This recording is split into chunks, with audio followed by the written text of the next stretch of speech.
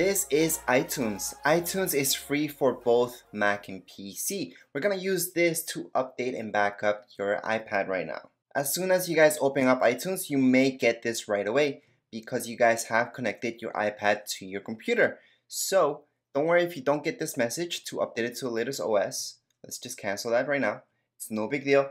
You should see this up here on the top left hand side.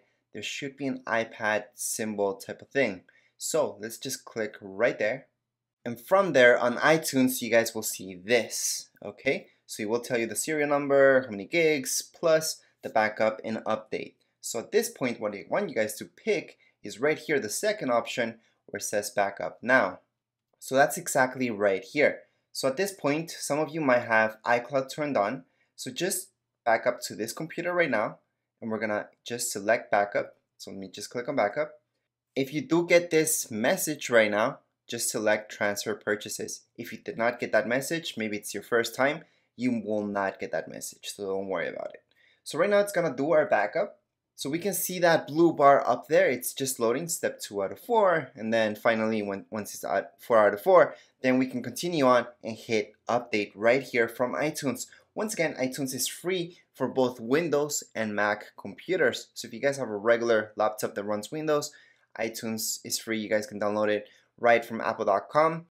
Okay, so once it's done the backup, you might see this message. This is really up to you guys if you want this to automatically download everything or not. So again, it's not for everybody. So I'm gonna put not now for now. So finally up here you will see update. So I'm gonna zoom in a little bit so you guys can see. So right now this does tell you that there's an update for it, and we can go ahead and click on update. Once we click on update, we will see this.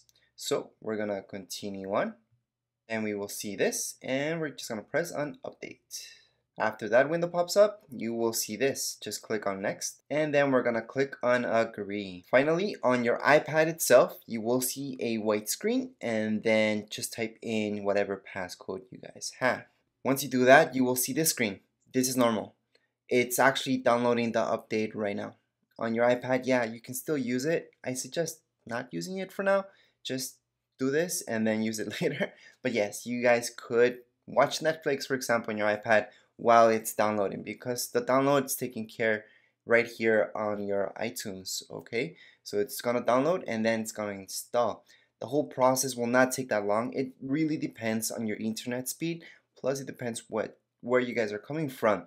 For example, if you guys are in iOS 11 or 10 and want to update to iOS 12, well, that's a big update. However, if you guys are in iOS, let's say 12.3, then from 12.3 to 12.4, it's not a huge gap. So there's only a couple megabytes. It's not humongous. So it's not going to take up too much space either on your iPad itself.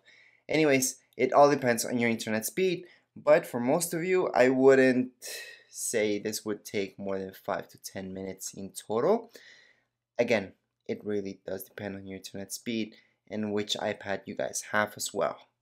So as the process is happening, you will see your iPad turn off and then just restart. You guys will see a white screen, Apple logo, and a loading bar. So that's why I told you guys to have it always hooked up to your computer, never disconnected once you start installing and updating, because something could go wrong. Okay, but anyways, we made that backup just in case you guys screw up somehow, so don't worry too much about it. Alright guys, so after your iPad restarts one more time, you guys see that Apple logo loading bar one more time, you guys will see that it restarts and it will bring you back into access your iPad. It's gonna ask you for your passcode. That's not your iCloud ID, by the way. It's just your passcode, whatever you guys set up in order to get into your iPad.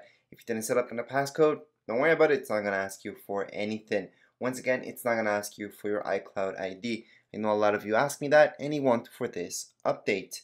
Anyways, right now, you guys can go ahead, go right here on iTunes. You guys will see that it's on iOS 12.4 and you are all done. That's it for this video tutorial. If you guys have any comments, questions, you guys can write down here in the comments area. Don't forget to subscribe and rate. Thank you.